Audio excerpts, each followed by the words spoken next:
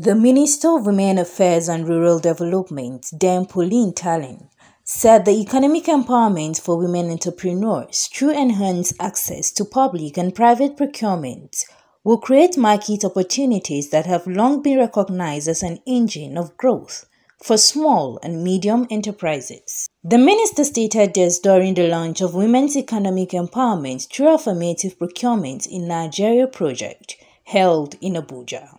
In her keynote address, presented by the director overseeing the Office of the Permanent Secretary, Idris Mohammed, the minister added that the Affirmative Procurement project is in line with one of the ministry's priority of collaborating with relevant stakeholders to develop and implement economic empowerment programs for women. It is indeed a milestone in our advocacy for promoting women's inclusion in all aspects of national development as we launch the Women's Economic Empowerment through Affirmative Action in Nigeria, the Nigerian project,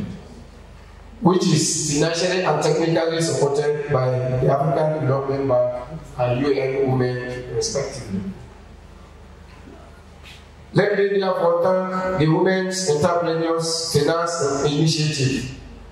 WIFI, for committing resources to this initiative and commend both the African Development Bank and Nigerian Women and UN Women for their continued commitment and collaboration with Federal Ministry of Women Affairs in advancing gender equality and empowerment of women in Nigeria. I am very much optimistic that as designed, this project's launch will help to create media visibility, create awareness of the project among critical stakeholders in government, private sectors, as well as provide the first building block for advocacy around policy reforms in relation to affirmative procurement in Nigeria. The launch of this project resonates with our advocacy in advancing economic empowerment for women entrepreneurs through enhanced access to public and private procurement opportunities.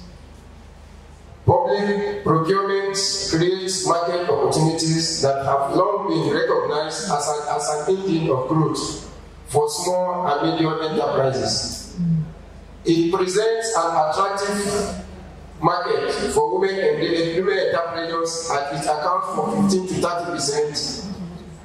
of gross domestic products globally. The launch was, however, graced by relevant stakeholders from the UN Women, ECOWAS, African Development Bank, International Finance Corporation, among other agencies.